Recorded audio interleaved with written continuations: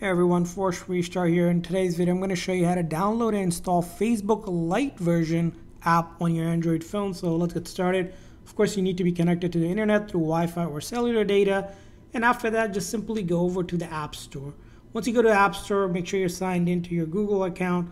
And then you're going to go ahead into the search page here and then click on search and then search for Facebook Lite. So I already searched for it. And it's going to be the very first one that comes up with over 1 billion downloads. And you can click on install.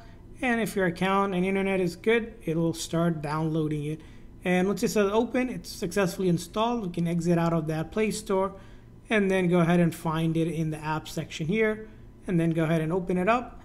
And you can go ahead and sign in with your account and start using Facebook Lite on your Android phone, just like that. That's how you do it. I hope this video was helpful. If so, please consider a like and subscribe button for more tips and tricks. We'll see you next time.